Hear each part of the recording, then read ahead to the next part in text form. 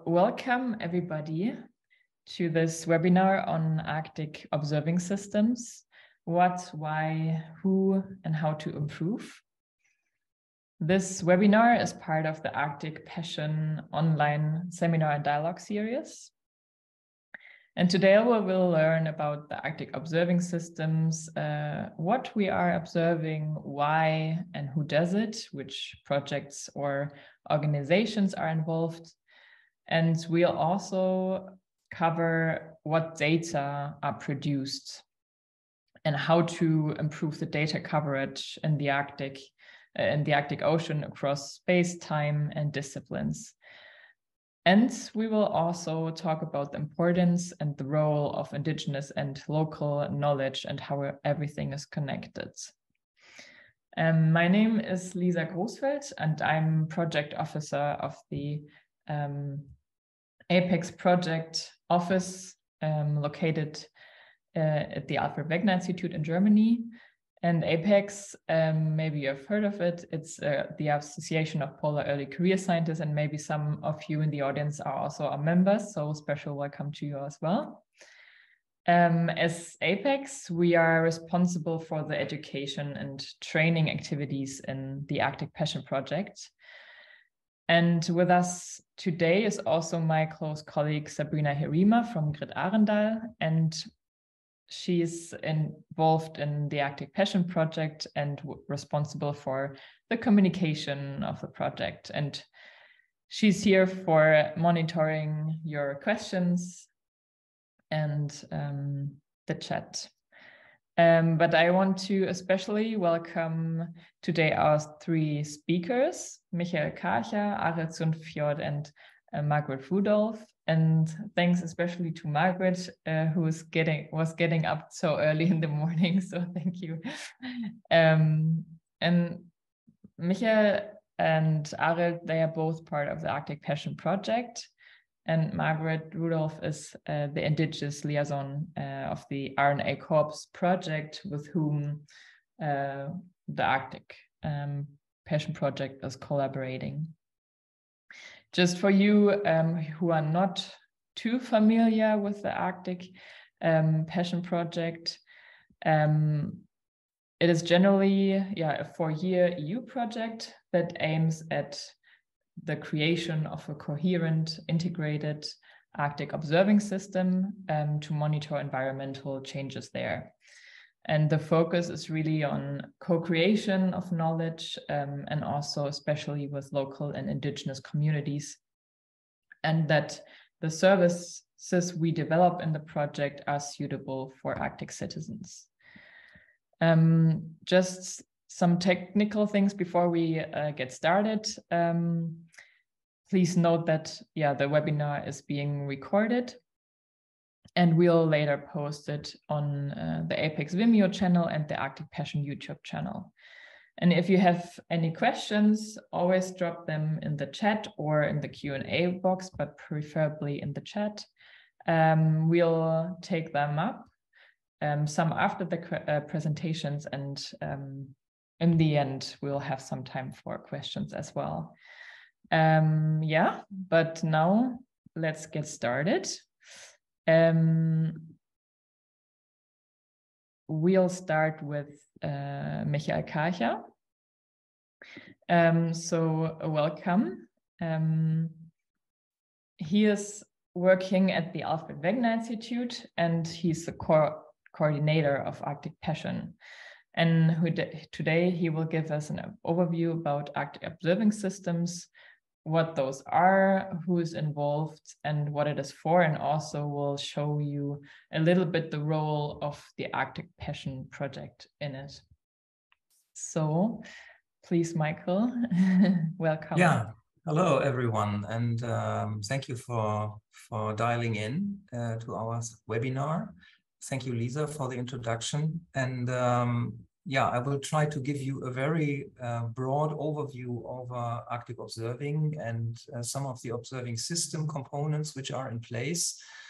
In 15 minutes, I can't do that, can't do anyone justice or everyone justice and every scene justice. So please be patient and ask questions if there is anything missing which you would have wanted me to chime in on. I will also touch Arctic Passion in the very end, very briefly, but due to the time limits, I'll focus on this general overview. So yeah, Arctic Passion is dealing with Arctic observations, and as Lisa already mentioned, we are dealing with environmental observations in the Arctic in many domains. One of the foci of Arctic observations is, of course, detecting and understanding change, and especially on the longer timescales. This is nowadays very much linked to the climate change, and one of the phenomena which you have been hearing about for sure is Arctic amplification, which is the fact that in the Arctic, the change which has been observed due to rising temperatures in the atmosphere of the Earth is much larger in the Arctic than elsewhere on the globe. Here we see results from a recent paper from Rantanen et al. Showing the temperature curve from different temperature observation recordings around the globe. And in the strong colored curves, you can identify those data for the Arctic, whereas in the the grayish colors show the global data. And you can see that in the Arctic, in the last decades, we have a much stronger increase, 4 times as much in some cases as in some regions of the Arctic as compared to the global mean. One of the consequences of this strong temperature rise, and this is also subject to observation activities in the Arctic, is of course the sea ice. It may be one of the most prominent topics for many who are not living in the Arctic. The sea ice cover, especially in summer, has been shrinking over the past decades. Here you see a figure on the left-hand side showing from NSIDC, the satellite product showing the extent of the Arctic sea ice this summer. And the orange curve shows you where the extent has been sitting at in the mean or the median, the ice edge between 1981 and 2010. And you can see that also this year is a year with a minimum ice extent below the average.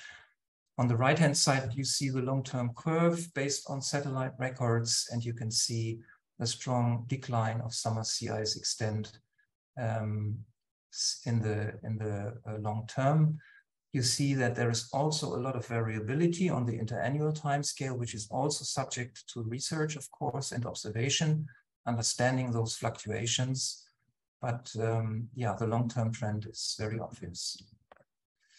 One of the reasons why we are trying to better understand the Arctic and its change due to climate change, but also due to internal natural variability, is the role of the Arctic in the global climate system.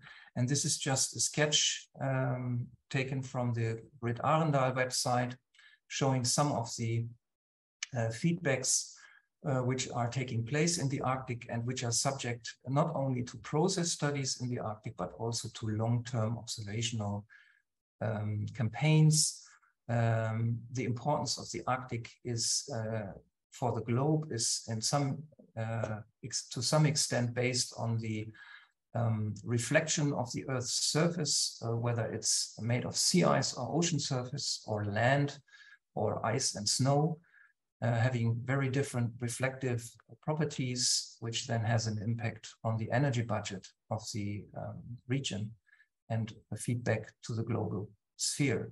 There is also exchange of the oceans and the atmospheric domains in the Arctic with the rest of the globe, and what happens in the Arctic has an impact on what's happening further south. So this is one of the issues we are looking at in the observing systems. But not only ocean, ice, and atmosphere are a focus of observations, it's also the land sphere. One prominent example here is the permafrost layers of very thick, permanently frozen earth or soil. And this, as a consequence of the climate change, is also thawing away in many cases. And some of the observing activities are related to trying to detect those changes.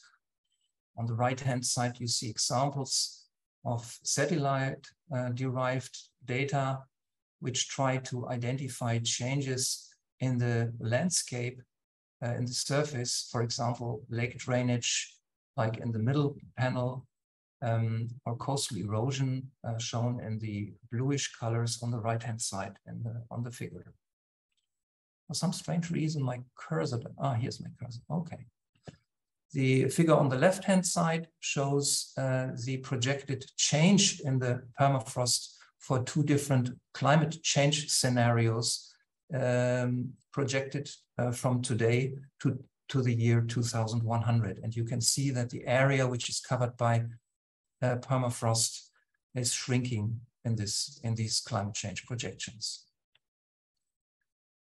There's also one other aspect which is subject to research and monitoring in the Arctic, and this is the consequences of human impact on the Arctic. On the left-hand side, for example, you see a figure which depicts invasive species and the pathways by which they are entering into the Arctic.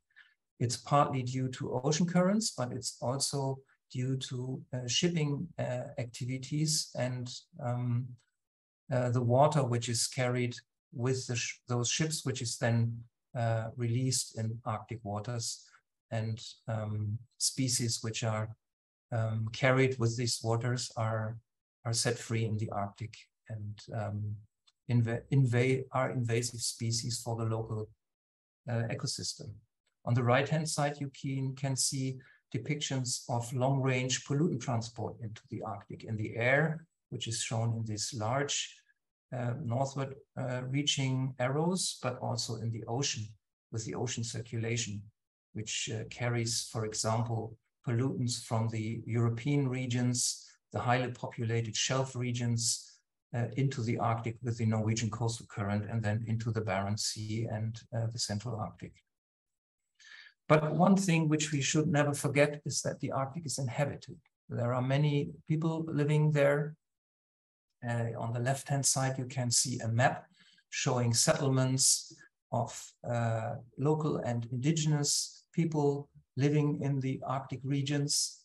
And those are, of course, very much affected by everything which is going on with respect to climate change, with respect to pollution, and the way how these settlements and those communities can make their living and can live in a healthy fashion, in a healthy way, is very much impacted by what's going on in the Arctic. And so everything impacting those populations is also subject of Arctic monitoring activities. And you can see that the variety of people, how they live in the Arctic is very large. You have indigenous groups, communities, which are migrant or settled. You have fishing fleets acting there from local population, large fishing fleets and small coastal fishing boats. You even have large settlements. As an example, here on the top left, there is a photograph of Tromsø in northern Norway. So as you may imagine then, for Arctic observing, there's a multitude of goals and interests, methods and actors in the Arctic, and it's necessary that these are coordinated in a certain way. Many nations and many actors in the Arctic, research teams, local population, are having their own ways of measuring different components of the system. And ideally, if we want to understand the change of the entire system as a whole in a more holistic fashion, we have to better coordinate this.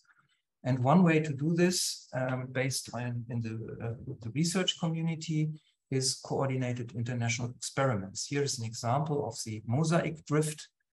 Some of you may have heard about this. It was a one-year drift of the research vessel Polarstern frozen into the ice in the Central Arctic and then drifting with the ice over an entire year to sample data to better understand the seasonal change of sea ice, ocean, ecosystem in and under the ice and the atmosphere. So this is one way of collaboration to understand the changes which are going on and the processes which are going on in the Arctic. In the land sphere, one example is an international coordinated network called Interact. This is also a partner in Arctic Passion, and they are encompassing 68 terrestrial field bases which are taking regular observations and coordinate their results. It covers the entire Arctic region, but what you can also already see here on this figure, the colored ones are all those who are not in Russia, and the gray ones are in Russia. They previously have belonged to the Interact network, but due to the current geopolitical situation and the consequence of the war of Russia against Ukraine and the sanctions, the collaboration with Russian institutions is on hold. This is posing a big problem for research and collaboration in the Arctic because, as you see here, the Russian territory comprises a large part of the Arctic. In the ocean, some examples of coordinated observing systems are shown here. One of them is the Bohorjaya observing system. It's a coordinated marine observing system with moorings in the ocean and also with ship expeditions carrying out surveys in those regions between Alaska and Greenland in the Central Arctic Ocean. And another one about which Arild will tell you more later on is the distributed observatory system in the Arctic, also an oceanic or a marine observing system component.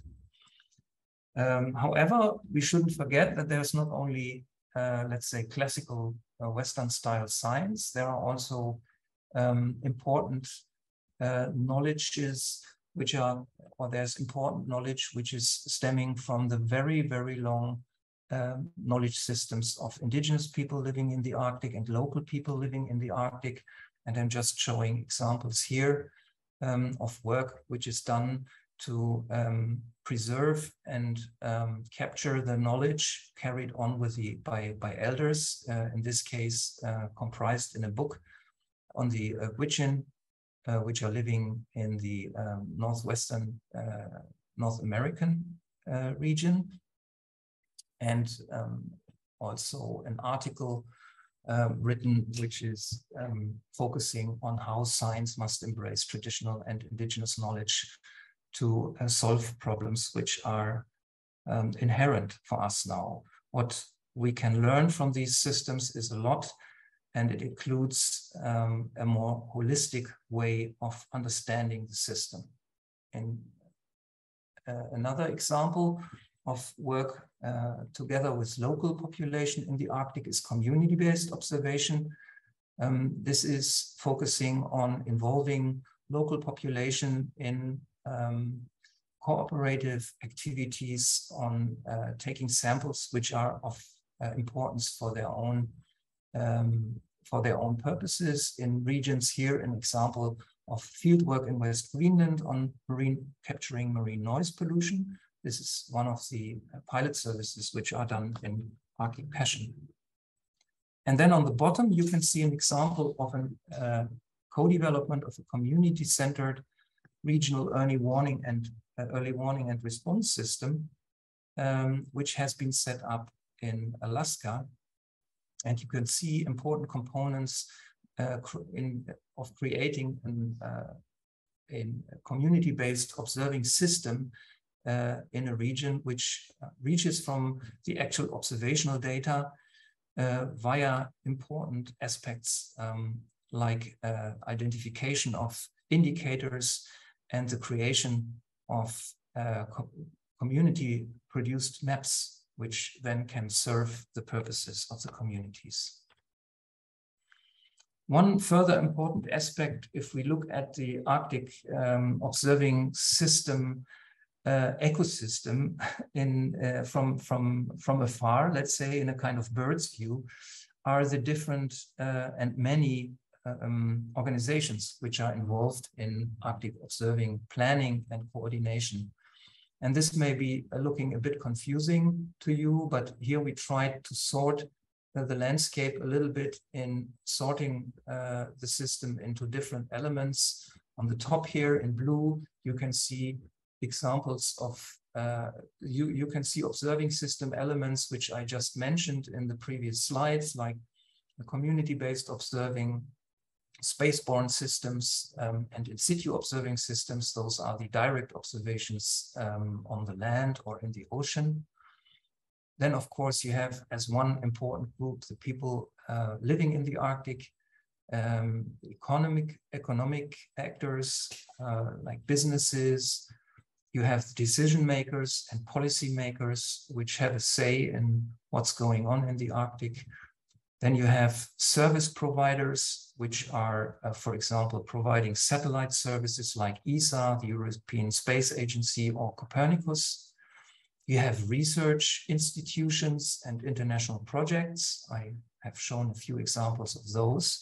And then you have somehow science policy organizations like the World Meteorological Organization or the International Arctic Science Committee, and political organizations like the Arctic Council. And they all have a say in what's going on.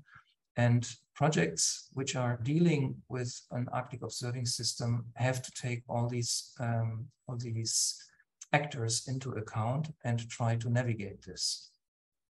Two examples for projects who try to do that are INTAROS and Arctic Passion. INTAROS is a project which has just finished and is the predecessor to Arctic Passion.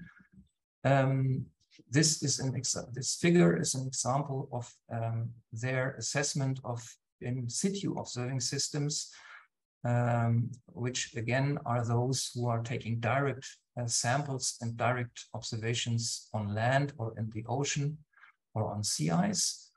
They have been trying to put together lists and overviews of the status of these observing systems and what they are providing and how they can be better coordinated. And Arctic Passion, Lisa mentioned that already, is a follow-up project which started last year. It will run for 4 years. We have many partners, which is partly due to this, let's say, complicated landscape or ecosystem of actors in the Arctic. It comprises also institutions from 18 countries and 6 indigenous communities. And we are trying to improve the coordination and cooperation of Arctic observing on the terrestrial domain, in the oceans, and in the atmosphere. And we are doing that with activities spread over the entire Arctic since this February without the Russian partners, which are still on this slide. I mentioned that already. So just to give you a very quick view on how are we doing that, we have a large project which is separated into 3 main pillars. One pillar is working to strengthen the observing system elements, which would be those I mentioned in the beginning, like actual observations, like coordinated activities, and also providing some services. And then the second pillar would be the one dealing with all the science, all the decision-making support, the international collaboration, and the policy interaction. And then one pillar which is dealing with outreach and synthesis of everything. So I'm coming to an end now and end with this slide, which is showing the overall project objectives of Arctic Passion. And yeah, again, this is to create a coherent, integrated, and sustainable pan-Arctic observing system. with a strong inclusion of indigenous knowledge and local knowledge, and improving of monitoring of the Arctic domain. Okay, and I stop here. I think my time is over, if not overrun. Thank you, Michael, for the overview. If there are no specific questions to the presentation, we can still take them up in the end. And then I would just go to the next presentation. Oh, well, there is one question. How's the coordination of such a large ecosystem going so far? Status quo. Yeah, maybe that's something to discuss in the very end with everyone involved. So I've taken already a bit more time than I was assigned, so I don't want to take it away from Arnold. Probably the answer is a bit longer than it should be right now. I will jump in here since I'm monitoring the questions. There is a few coming in now. How much knowledge gap is created due to Russian non-involvement, and is there a way to improve it? Yeah, at the moment, there is hardly any way to improve it because there is no fieldwork possible in Russia. And also the connection to many Russian scientists and scientific institutions is interrupted. So there's no way at the moment to fill it in. The satellites, of course, cover also the Russian regions. But on the long run, of course, we hope that there will not only be an end to the war, but also an end to this interruption of interaction and collaboration. Yeah, thank you. Another one is, are there any books or reports being published with the results of the research? Well, there are always, of course, scientific papers which cover the actual science results, but then there are also a number of, let's say, more easily digestible outputs created on our website, for example. And maybe, Sabrina, you just put in the website again, where you can find little news articles and descriptions about parts of our work which we are doing right now or which are accomplished. And then there's also a section on the website which has some reports and deliverables which can be looked at. Yeah, I will do that. And the last question, since we're only accepting 3 at the moment, is can you say more about the categorization made by Intaros in respect to the observing system?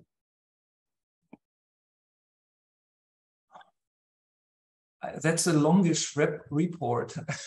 It's difficult to refer to that in a few words. I think what they did is very helpful as a starting point for us, having identified already gaps where they are prominent. It starts with problems with the interoperability of data taken, which means that those data are not easy to find by automatic systems, which would be the final goal, so that the results from the many different people acting as or taking measurements in the Arctic can be put together into one system and analyzed as a whole. So that is certainly one big gap on which also we are trying to work further.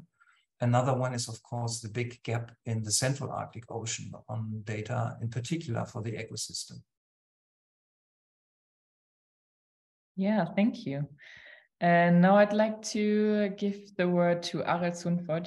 He's an oceanographer at the Norwegian Polar Institute and is also working in the Arctic Passion project and is leading a working group in there.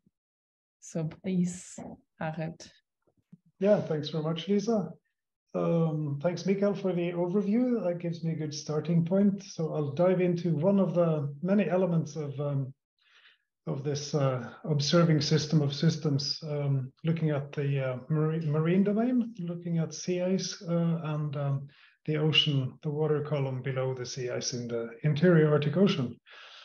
If you remember the overview map that Mikael showed with existing or previous observations taking place, it was mostly a big gap in the interior Arctic Ocean, and we want to do something about that.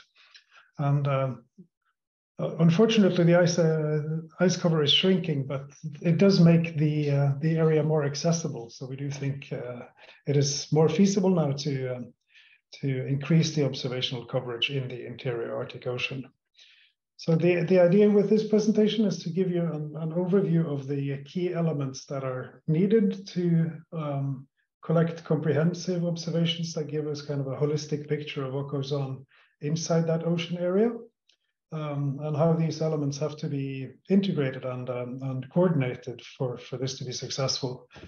And there are three main things that I want to discuss. Ship-based campaigns, which are the only way of bringing lots of instruments and lots of people into the area to do the details and collect really interdisciplinary measurements that we need. The second element is long-term instrument installations or ocean moorings that allow us to capture most of the water column and what lives inside it to some extent. And the third element is drifting sea ice buoys and instruments that can be attached to the drifting sea ice on the underside. So we believe that all of these are needed, and they must be appropriately coordinated for us to get a good view of what's going on inside this area.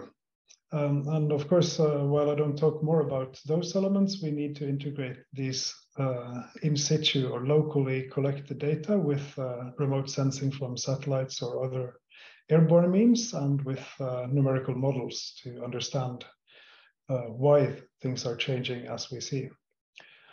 So starting with the ship-based observations, why do we need to have those when we have good remote sensing products coming out and more autonomous vehicles, etc.?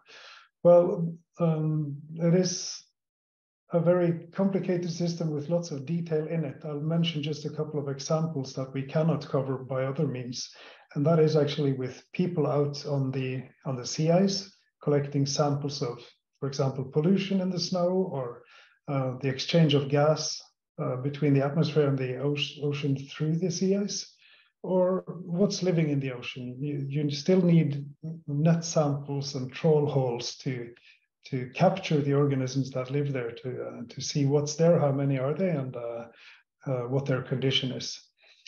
So to make this successful internationally, we need to plan our research expeditions with the few ships that we have. We need to allow others to come on board on our expeditions, to put together teams that are collaborative and complementary. And it's not always possible to have everybody on board, so we need to be willing to take samples for people who cannot come on board. I think that's the main message here, that if we work together on this, there's lots of opportunities that we haven't fully harnessed yet. So the photo on the right-hand side shows the key instrumentation that we use for the water column, I would say, from the surface to the bottom. You lower this instrument package with lots of water bottles on it. They can be closed at different depths and take water samples that we can use to analyze for trace metals, or for pollution, or for organisms or nutrients that allow growth in the water by algae. And it also has a suite of different sensors that capture, for example, light or oxygen levels, salinity and temperature. So that's a key instrument you see on that picture on the lower right-hand side. As an example, for the next few slides, I'll use figures from an expedition that we had with our research vessel Prince Haakon in July and August of this year.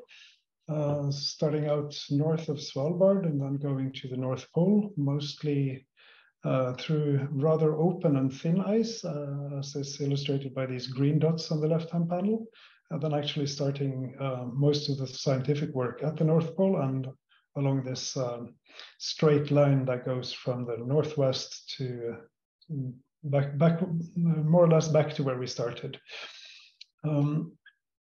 And one example of data collected with this instrument package that I showed in the previous slide is what we call a transect, or a vertical slice of the ocean. On the left-hand side, you see temperature from the surface to the bottom. From the western or northwestern part of this ship transect towards the shore north of Svalbard. So crossing two deep ocean basins. So what the temperature figure shows is that there is very cold Arctic water near the surface, and then a layer below that of Atlantic water, which is much warmer and contains lots of nutrients and to some extent organisms that normally live in the northern Atlantic Ocean. And when you approach the southern end of the transect towards Svalbard, you see that this Atlantic water layer is much thicker, and at the very end, it actually comes all the way up to the surface. So this is an area where you find lots of Atlantic organisms and actually associated fisheries in the later years. And on the right-hand side, a figure of salinity, which is key to understanding vertical exchanges in the ocean. So how much of these nutrients can actually be transported towards the surface where there is light for primary production. And it also gives you a measure of how much freshwater input there is to the system from the rivers in Siberia or from melting sea ice. So this is just one example of how much you get out of stopping the ship and doing these profiles. All these little black dots on both figures show where we have taken water bottle samples for these various substances or analysis that I just mentioned. The second element that I wanted to talk about is instruments installed more permanently in the water column. So what we do is place one of these moorings at a suitable location. It's anchored to the bottom with some heavy iron, and then lots of instruments from there and close to the underside of the sea ice. So in this particular example, which we deployed one of in the Nansen Basin and one in the Amundsen Basin, so in the deep part of the Eurasian Arctic Ocean, we have lots of these salinity and temperature sensors, but also automatic water samplers, nutrient sample. We have current meters that detect the ocean currents, and also upward-looking sonar, which records the thickness of the sea ice. Those are examples. There's actually more instrumentation here.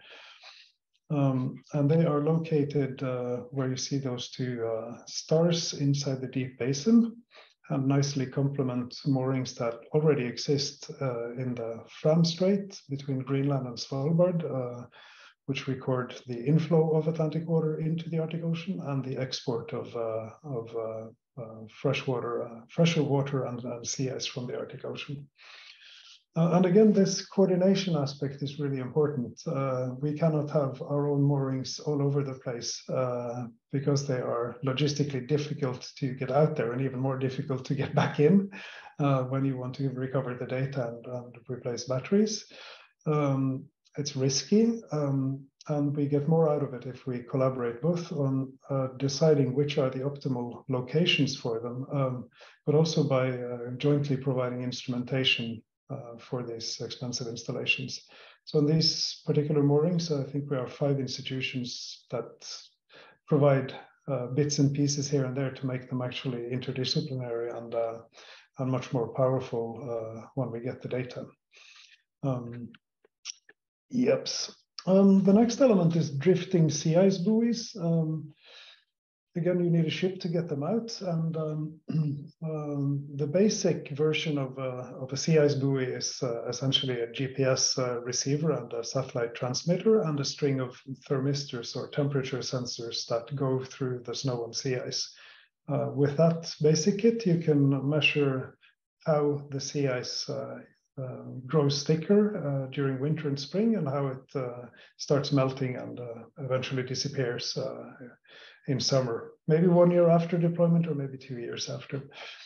So this map on the left-hand side shows the drifting tracks of some of those buoys that were deployed during last summer's cruise. Some of them are more complex.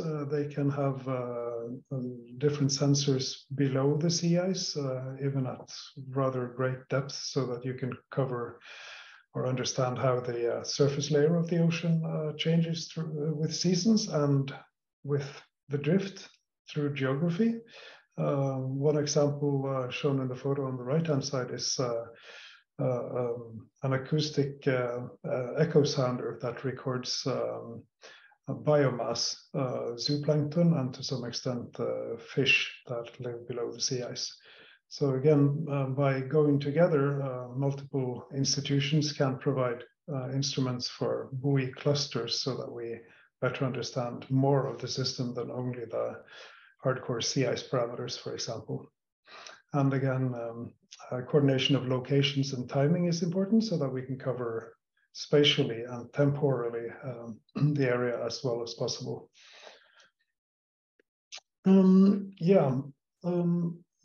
The example that I showed was from one cruise in 1 year, but of course we need to go beyond that.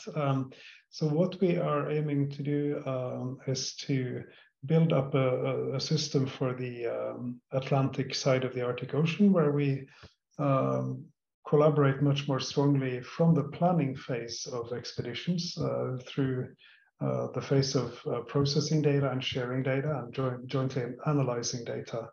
The map on the right-hand side shows preliminary suggested layout for key transects and what we call focus or hotspots with the circles, where we think there is a need for extra attention and where institutions that have activities should stop by if they can and do a predetermined set of measurements as often as possible. So this is inspired by work that has been going on the Pacific side for quite some time in the Bering Sea and Chukchi Seas. This has been quite successful for more than 10 years, where institutions did get together and did joint planning and data sharing in a better manner. And there is also a similar initiative between Greenland and Canada, the Baffin Bay Davis Strait Observatory System. And we again work with them with the ultimate aim of joining these three efforts and extending it into the deep ocean, also on the part that is empty now on this map. Multiple reasons why we should do this, of course. Better data coverage in itself is good because we can provide more data for the end users. We'll get more out of our own resources, and we'll also do better science for system understanding.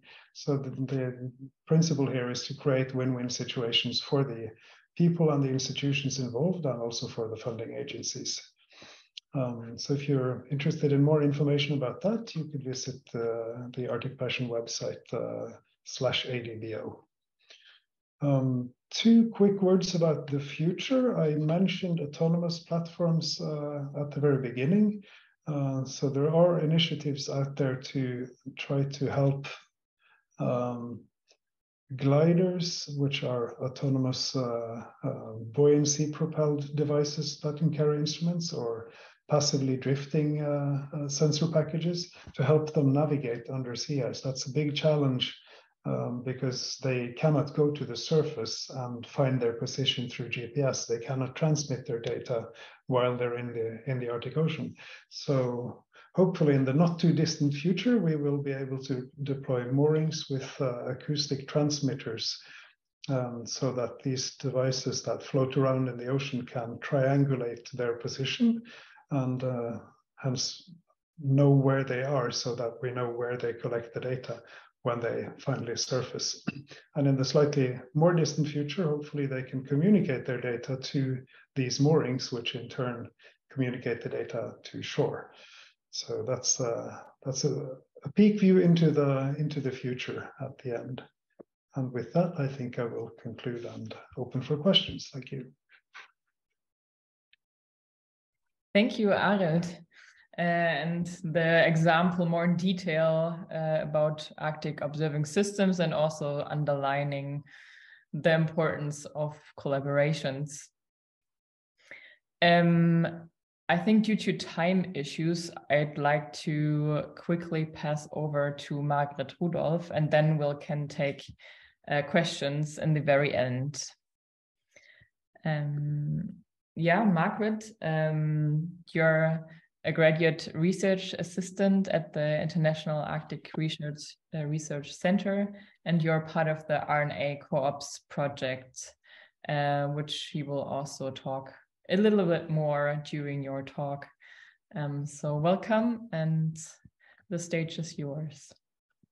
Thanks, Lisa. So you have to excuse me, I have a bit of a cold today. So yeah, I am an interstate PhD candidate at the University of Alaska Fairbanks. I study co-production of knowledge. And just to give you kind of a bit of the context, the project I work on is RNA co-ops, which is basically the United States version of Arctic Passion. It has 11 institutes involved, about 24 researchers and growing. It is a research networking activity, so it's kind of this expectation of growth. The PI is Hayo Aiken. And then they're in partnership with the Food Sovereignty Working Group, or if we say it shortly, it's FSWG as the acronym. It's an informal network that formed out of Arctic Observing Summit 2020, the Food Security Working Group. And we did change our name last year to be a bit more fitting with our broader goals. The group has grown to think about things greater than just Arctic observing, and more focus on Indigenous food sovereignty in general. And just to make it clear, this group is independent from the Alaska Fairbanks, RNA Co-ops, and Stay on Roads. And so between RNA Co-ops and the Food Sovereignty Working Group is an Indigenous liaison team. There's myself as the science technical lead, Craig Chiflick as the community engagement lead, and Victoria Bushman as the international engagement lead. And so kind of playing off the framework Lisa's kind of started with this is the why. What is the driving work? What is driving the work and doing these types of projects as well as Stay on Roads? And it's to have a positive impact for Arctic Indigenous peoples. And I wanted to speak a bit on kind of what is Indigenous knowledge systems. This is very much just touching the surface of what it is. From an Indigenous perspective, kind of the way they talk about is relationship, reciprocity, responsibility to the land and waters. It is rooted in observations, but it's different. Instead of having this written data, it's rooted in experiential knowledge and oral traditions. It's 10,000 years of knowledge. So it really is a long-term sustained observation system. And there should be a goal of supporting 10,000 more years in this context of allowing Indigenous people, supporting Indigenous people living on the lands and practicing traditional harvesting and continuing to be in the Arctic. And so really kind of when you start breaking it down, Indigenous knowledge systems are Arctic observing systems. They have observations, they do processing, they do sharing, and then they also are used with themselves. And so when you kind of break it down that way, you kind of see that it is equivalent to a more science-based Arctic observing system. It's just in a different cultural context. And then there's also the element when thinking about what should be studied in Arctic observing. Indigenous people are rights holders, not stakeholders. Observing systems does and should impact policy decision-making at multiple levels, whether at the community level, regional, international. Mikhail kind of touched a bit on the international and maybe more European side, but there's all these, they're very complex policy aspects that we're looking at. And then these policies then impact Arctic Indigenous peoples. And so really Arctic Indigenous peoples have an invested interest in making sure that the best possible science is happening, because that's what's going to be available to decision makers. And then kind of circling back to then what would be impacting Indigenous people in the Arctic. And kind of how they kind of decide what should and shouldn't be studied if you're working with them is really from their indigenous knowledge.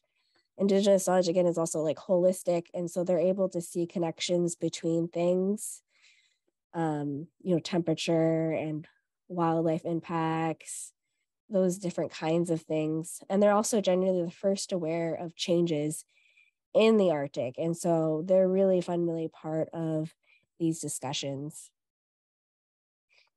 And all this kind of works into the Rhodes Guiding Principles, which focus on equitable partnerships and funding for Indigenous peoples, broadly shared benefits, complementing and integrating existing networks. This includes Indigenous knowledge systems, a stepwise development, and flexible evolving that allows for grassroots identification of foci.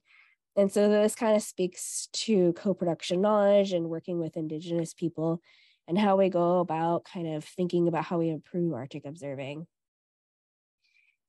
And kind of then going into the how, what are the defining factors in working with Indigenous people, both between RNA co-ops, Arctic Passion, as well as the broader SAON Rhodes?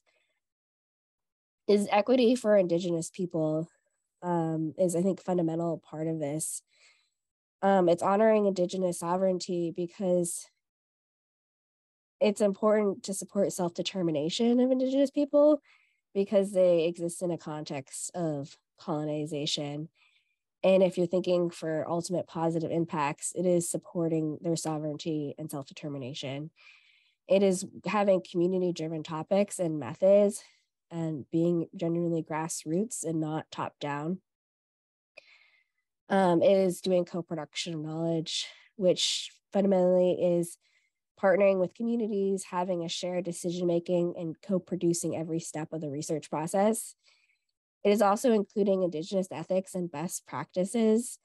And it's something to think about regionally because each Indigenous group, they're not a monoculture and they have different ethics and best practices. A lot of them are already established to follow.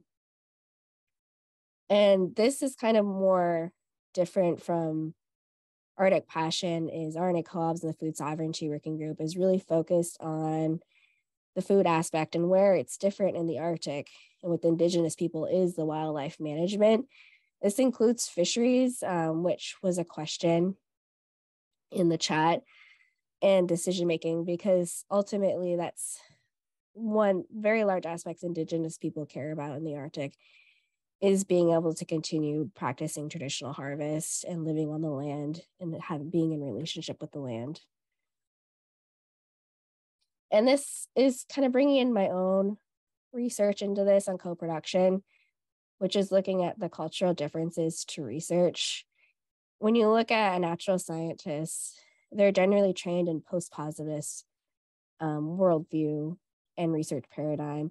And they generally prioritize the outputs of a project, the deliverables. Credibility comes from the scientific method and the peer review process. Legitimacy is having independent scientific research. Relevancy is supplying scientific information only. There's kind of still a lingering sense that science is separate from policy.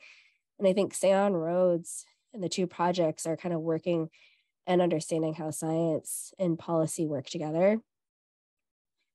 Versus when you look at Indigenous researchers, including Indigenous community leaders, they generally have this mindset as well, is that they prioritize the inputs. Basically, even before you submit a proposal, the relationship building, the partnership, deciding what gets studied and how, that's what they prioritize.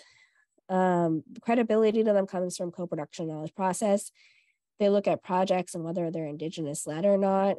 And to them, that kind of decides what they think is credible or not. Legitimacy comes from equitable decision-making, equitable Indigenous participation in a shared decision-making process. And then relevancy is connected to kind of their daily lives, what they consider kind of the real world and not just in papers and academic, as well as in the policy and decision-making.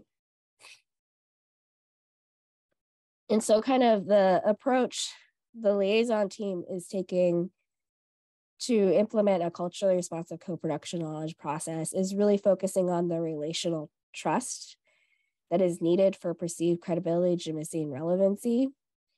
And then kind of through that process of relational trust, that's what leads to the use of the outcomes and long-term impacts that are positive for Arctic Indigenous peoples.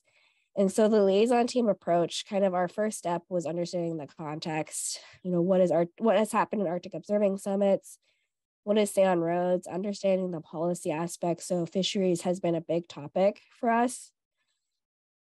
And then starting to build relationships and trust and participating in Indigenous-led initiatives, whether they're research or other initiatives, narrowing the themes for expert panels through informal discussions. And so just starting to talk about Say on Roads and kind of soliciting maybe what kind of things they'd be interested in participating in Say on Roads, and then starting to formalize those partnerships.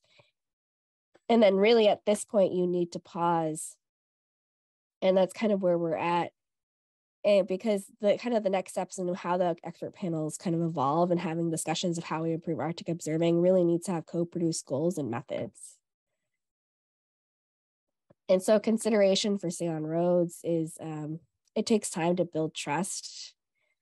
There's a saying from an Indigenous elder, like Adelaide Herman, you have to go slow to go fast. And so really taking the time that build that trust, which is very difficult with constrained timelines and everything. Both Arctic Passion and RNA Co-ops already funded.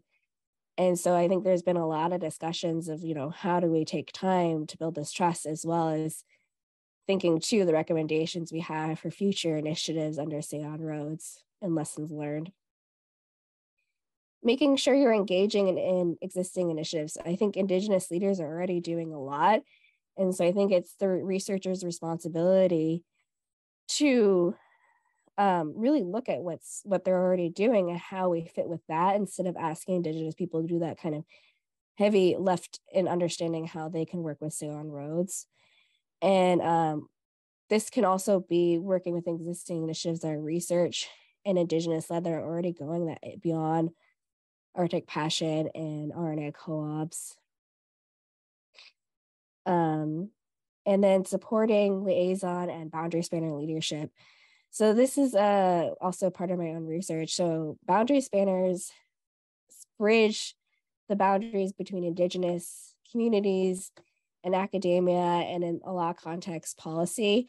And so they have an understanding of these multiple worlds. They have existing networks of people that they know and can work with. They already have that trust going. And they can facilitate cross-cultural work, culturally responsive work and methods. And I also kind of wanted to know in this thing, because there's also a misconception that they don't necessarily represent communities. Sometimes they do, sometimes they're a community leader, but oftentimes they are not, such as myself, I'm a researcher. I don't represent a community. And with that, thank you. And I have a couple of our two websites up here, which I will put them in the chat to get shared out. Thank you. Okay, I'm just going to jump in here really quickly. Thank you so much, Margaret, for that super interesting presentation. Let's see, I think you got a question directly right now. Would you give an example of how can such a long history of environmental and climate change captured and communicated from Indigenous holistic perspective? I'm fascinated by and respect very much Indigenous knowledge, but I also wonder how this knowledge responds well to the current drastic climate environmental change. Yeah, I think kind of one example that's coming to mind is, and this kind of touches in the inequity, is the climate change and fisheries impacts on salmon, particularly on the Yukon River. There's been a huge crash in the Yukon River salmon. They haven't been able to fish along the Yukon for the last 2 years, which is really traumatic, because that's a major part of their lifeways and the culture. And then, they gather at fish camps, and that's a huge cultural component, and just generational teaching happens there is fundamentally part of the culture. And for a long time, they've been talking about the changes they've been seeing in the salmon, and the health, the way it tastes different. The sizes have been dramatically going down. And then just constantly needing, like, trying to tell scientists and not really kind of being believed until scientists start studying themselves. And then basically you have almost a decade of lost action because of that. In general, too, when you're looking at subsistence harvest, the harvest from indigenous people, it's a very tiny fraction of the fisheries, the salmon that gets caught in Alaska waters. And so it is kind of this inequitable thing. And it's very frustrating for indigenous people to see all these changes happening to the salmon and trying to tell people that action needs to happen, and then kind of not being really heard until they're at the point where they can't even fish anymore because there's a huge crash in the fisheries. So it's kind of one example. Yeah, thank you. I don't think there's any, yeah. For many not Arctic country researchers, it's very difficult to gain a good picture of the landscape of research institutions related to indigenous people. This makes many times difficult to imagine and organize collaboration. Yeah, I think if that is like your interest to work with indigenous people, it is starting to take the time to educate yourself. And this is unfortunately on top of probably your scientific education. I'm kind of in the same boat. My background's actually in permafrost engineering. So I actually switched gears to my PhD to really focus on these aspects of, like, how do we work better with indigenous people and really understanding indigenous methodologies and those aspects. And I think, it has to take time to go in communities, going to conferences that have a lot of indigenous people that already attend. And there are some great science ones, such as like ArcticNet in Canada, as well as Alaska Forum and the Environment Alaska. I'm not sure if there's a European equivalent. Maybe someone else can answer that. Kind of maybe more from North America side. And just starting to build relationships and listen to them. And it's going to take a lot of time and kind of, yeah, it takes a lot of time. Yeah, thank you. I think that's it for the questions, but there was a comment also. As part of the SAON work, ICCC and partners created an online data of community-based monitoring, and we're working to update it in case people are interested. The link is in the Q&A. Are there any other comments or answers to the question, do observation components include fisheries components? Even though you addressed it, Margaret. If not, I think that's it for questions. So I'll stop talking. Yeah, Vito, I guess there are some texts and stuff like that about indigenous methodologies. If you Google that as like a term, maybe that's what you're trying to ask. Yeah, Michael, please. Yeah, thanks, Margaret and Arid and everyone. Also to the participants for the good questions. I would just like to add on to this topic of the time needed and the openness needed for understanding each other and trying to make the best out of all the available knowledge systems. And that is something which does not only take time from the indigenous and local groups and the researchers to do that, but it would also require that the funding agencies are modifying their funding schemes in a way that a real early involvement, maybe already the formulation of scientific calls or tenders, are made in a way that people, local and indigenous groups can get involved already to formulate the research questions or the observing system questions, which are we have to deal with as projects, which then apply for those calls.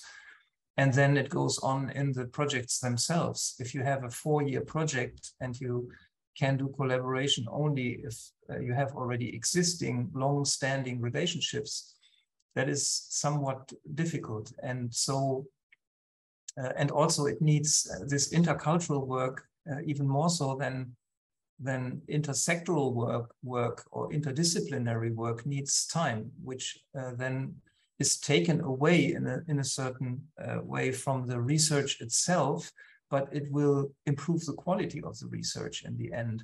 And this is something the funding agencies should take into account when they calculate the budgets for the projects which are needed to do work. So if there are intercultural, interdisciplinary components involved, there needs to be more time for learning from each other and understanding each other's knowledge systems. Yeah, that's a very good point. Funding pre-activities and efforts before a project will get funded. Ariel, do you want to add something here or? No, not really. I think perhaps just a brief comment on the question about fisheries as part of the observational system. I would say that in terms of fish stocks being part of the ecosystem, yes, but when it comes to actually in a more targeted manner looking at commercial fish stocks, then that's typically the mandate of national entities, institutions that chart these and give the management advice, etc., and then the international organizations connecting the dots between the national pieces of the puzzle. So it's not per se a targeted part of the work that we do within Arctic Passion. Sorry. Yeah, I think we learned that Arctic observing systems are quite complex from different scales globally to local, but that they are also, and especially the collaboration in between and the connectedness is very important to get the best out of it, and yeah, to support each other, having the same goal. Yeah, and I think with that, I'll like to thank all of the three speakers, Michael, Arild, and Margaret, and Sabrina as support. And I'd like to thank you all for your time and your interest. And yeah, have a good continuation of the day and take care all together. Bye-bye. Thanks a lot. Bye-bye. Thank you for joining.